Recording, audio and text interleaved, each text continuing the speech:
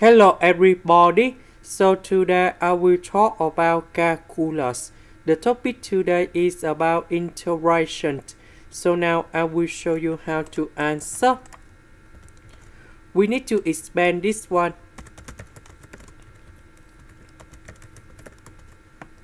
Next, cosine x to the power of 2 we can put into cosine 2x plus 1 over 2.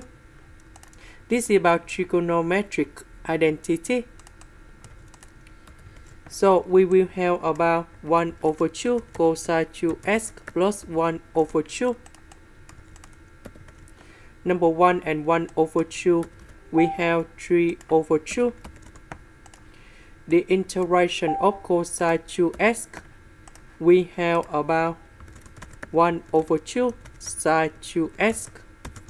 The integration of cosine x, you got about sine x. The integration of 3 over 2, this is about the constant. And we have 3 over 2x and we put about c. So this one we have 1 over 4 sine 2x. This is the end. Thank you for watching.